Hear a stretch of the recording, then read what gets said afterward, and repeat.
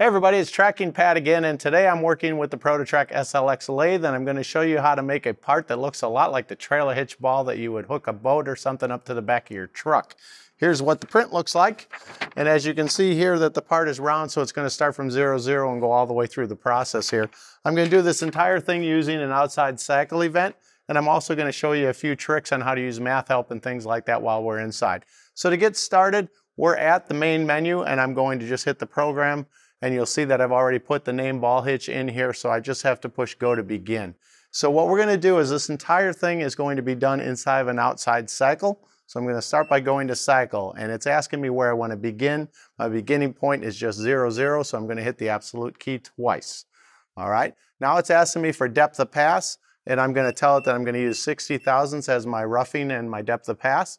My approach is going to be using the Z axis, which you see from the green box is asking me to select X or Z.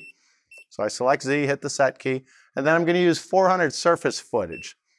Okay, so I'll put that in there. I'm going to put my chip load at 8 thousandths per revolution, and I'm going to do the entire part using tool number 1. Now it's asking me for finish cut, and this is one of those places, as I've described in previous videos, that if I use the help key, I can actually separate my finish cuts for my diameters to be different than they are on my faces, and this will help me keep the chatter to a minimum, if not completely eliminated, okay? So I'm going to put my rough finish cut at 20 thousandths, and I'm going to put my actual Z finish cut at only 2, and then I'm going to use the same surface footage, but I'm going to knock down the thousandths per rev to 6 thousandths. Also using tool number 1 as my finish tool.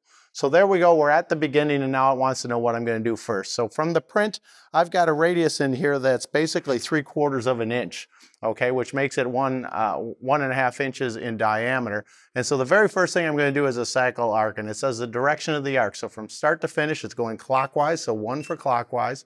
It's asking me for an X end, and on our print, you'll see that it's 0.8125 in diameter, but what's missing on this print is the Z dimension, okay? And so normally I'd have to trig this out or maybe go back and ask somebody how to calculate what it is for me, but in my case I'm going to go to help and I'm going to use the math help, and what I'm looking for is an intersection of a line and an arc, okay? So if you look for line arc intersection, it's under B, and the very first one, type 13, says find the intersection of a line and arc when you know any 2 points on the line and the arc center and radius, okay? So that's the one I'm looking for, and I'm just going to fill in the blank. So my first X dimension is that 0.8125, and I'm just going to use 0. My second dimension is also 8125, but I'm going to use -3 inches to create a line with that. Next thing it's asking me for is the center of my radius and what the actual radius is. So the X center is the X center is 0, and the Z center is -0.75, and the radius is 0.75. You'll see from the illustration in here that it solved the problem. However, it's not giving me the correct solution. So I'm going to push next solution. And then right here it says, okay, solution 2 of 2. And I can tell from that red dot that it's in the right place. So all I have to do is push load end and then hit the back key. And you'll see that it put the answer right into my program. Okay, so I hit the absolute key to select that. Tell it that it is a 3/4 inch radius. And then it's asking me if I want to put a chamfer at the end of the radius. In our case, we actually have a radius on the end of the arc, and it's telling me that that radius is 1/8 of an inch. So when you look in the green box, it's telling me to get a conrad or a radius, just use the incremental set key. So I'm going to put 0.125 ink set, and if you look so far, I've just got an arc, okay? So the next thing I'm going to do is a turning event.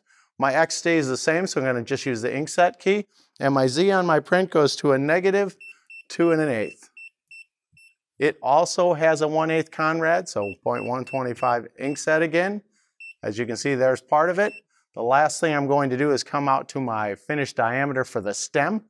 So I'm going to turn straight out. I'm going to come out to a diameter of 1.5 inches. My Z is going to stay the same, so ink set. And there's no chamfer in this case on that corner. Okay, now I've got one more turn to do, which is for the full length of the part. So my X diameter doesn't change, ink set. My Z full length is 3 inches and 1/8, so -3.125. And there's no chamfer here either. So if you look, my part is almost completed. But the one thing that people forget to do, and that's why I'm going to point it out right here, is that my material is actually 1 inch 675.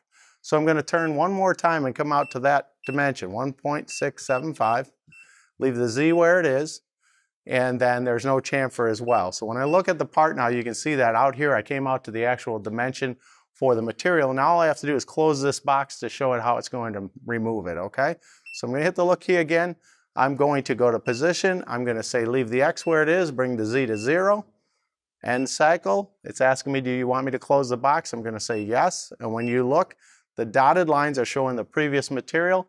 The solid lines are showing the finished part. So everything looks good so far. I've already set up my tool, but just so you can see, if I go to the tool table, I have my right turn face tool in here with the radius in it, and that looks correct.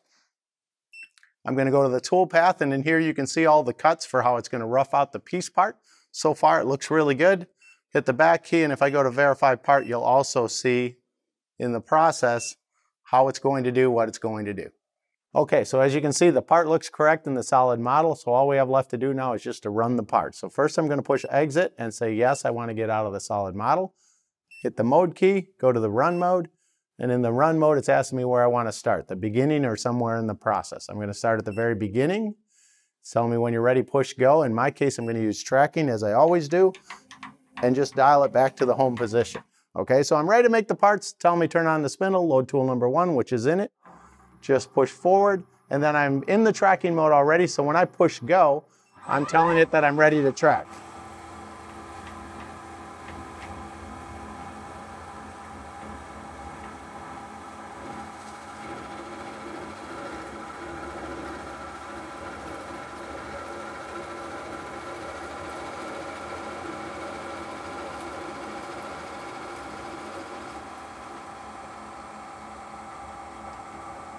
By tracking it through the first part of the process, now I know for sure that I'm clear of the chuck and everything looks good. So at this point, I'm just going to hit the stop button, go to CNC run, and let it make the whole part. And what you're going to see is it's going to start to rough the outside, then it's going to rough the front of the ball, then it's going to rough the back of the ball, and then it's going to complete the process. So here we go.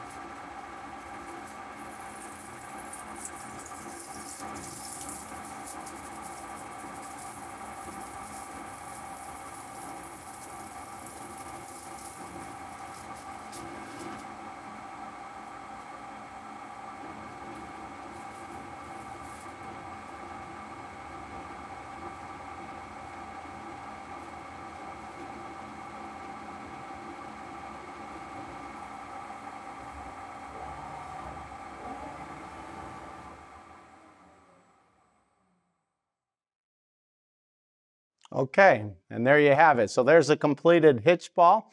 And as you can tell, I also used a very pointed tool to make sure that the backside wouldn't drag on the backside of the actual sphere as it was cutting it. You may actually have to use something that's more of a button tool that's a full 180 radius in order to do certain parts like this, just depending on what the geometry of it is. Hopefully this helps you a little bit with knowing how to use the math help, as well as understand the outside cycle a little more when you're going both in and out towards center. And I will see you in the next video. Don't forget to keep on tracking. Hey everybody, it's TRAKing Pat, and today I'm here with the customer service department, reminding you that when you guys call in with some sort of an issue, one of these fine people are the ones that answer the phone and help you and get you back on your way to running and making parts. If you like the videos, don't forget to hit the like button. And of course, if you'd like to subscribe, just hit this button over here. And of course, if you'd like to watch the next video that's coming up, just hit the button over here. As always, we appreciate you watching, and most of all, and most importantly, don't forget to keep on tracking.